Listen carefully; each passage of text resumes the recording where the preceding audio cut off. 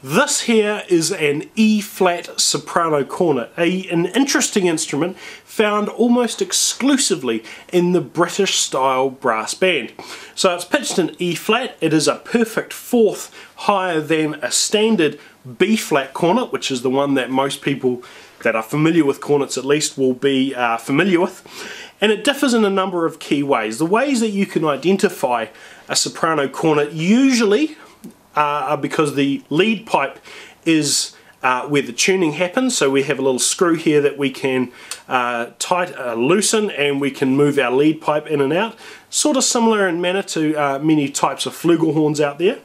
And the tubing goes through one 180-degree loop right into the third valve, whereas with a B-flat cornet it goes around and then it has another loop before it goes through there. So there are a couple of the design characteristics that can be used to identify an E-flat soprano cornet. Now, the mouthpiece is a little bit smaller, the bore is a little bit smaller, the bell is a little bit smaller, and it is just generally a smaller instrument. This particular one is made by Courtois in Paris, which is in France, and it was donated to the band that I conduct. And it is a very nice instrument to play. It feels nice in the hands.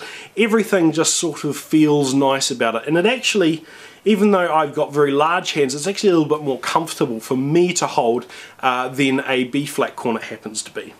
Now, I mentioned before that this instrument is, well, not this instrument, but the E-flat cornet specifically is almost exclusively used in brass bands, and it fills a very useful role in the brass band. It is one of two of what I think of as colouring instruments. They're instruments that are not foundations, they're not absolute essentials, but they are there to add a colour, add a bit of variation, to add just a little bit of an extra dynamic or an extra dimension to the music.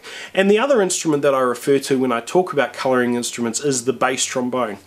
Neither the soprano cornet nor the bass trombone are instruments that need to be heard or should be heard 100% of the time. They're just that little bit of seasoning that goes on top of a particular musical arrangement.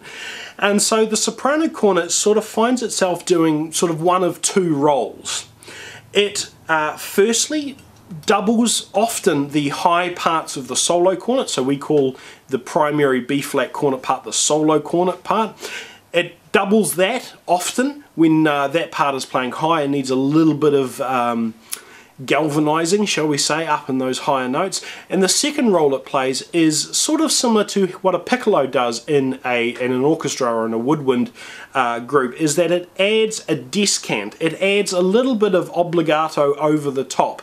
Or it can play the melody up an octave. It just adds that little bit of dimension to that music. So what I've got here is just a couple of examples that I was able to find that show a bit of what the soprano cornet does. I've got an example here of a hymn tune where the soprano cornet just adds in the melody up an octave.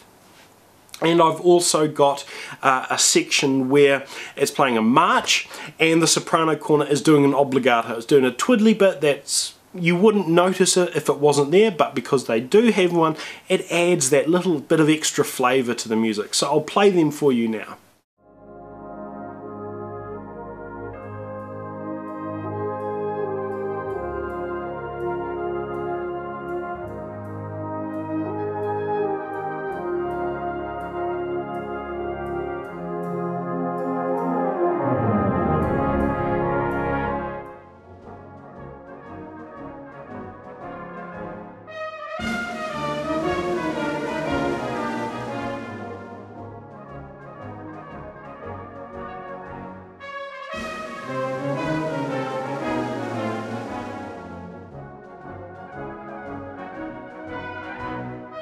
One of the misnomers, and one of the sort of things that people don't usually understand, is that even though the soprano cornet is physically smaller than a B-flat cornet, it doesn't necessarily make it easier to play some of those high notes. If we look at the trumpet family, we've got a standard B-flat trumpet and a piccolo trumpet, which is half the size, it doesn't necessarily make those high pitches any easier to play and reach. It's just as difficult to play those pitches on a B flat cornet as it is on one of these.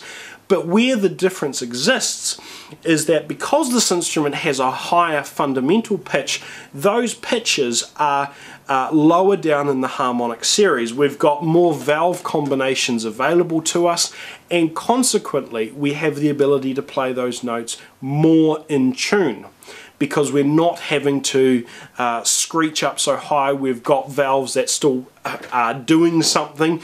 Like for instance, if you get a standard B flat cornet and you play anything above a high C, you don't need to use valves. You can just lip all the other notes. Whereas if you play those same equivalent pitches on a soprano cornet, you've still got valves that function, that do something.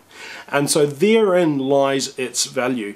It also has a slightly different sound to a B flat cornet, which helps accentuate the sound up high. So anyway, I shall finish off this video just by playing a little bit of an extract.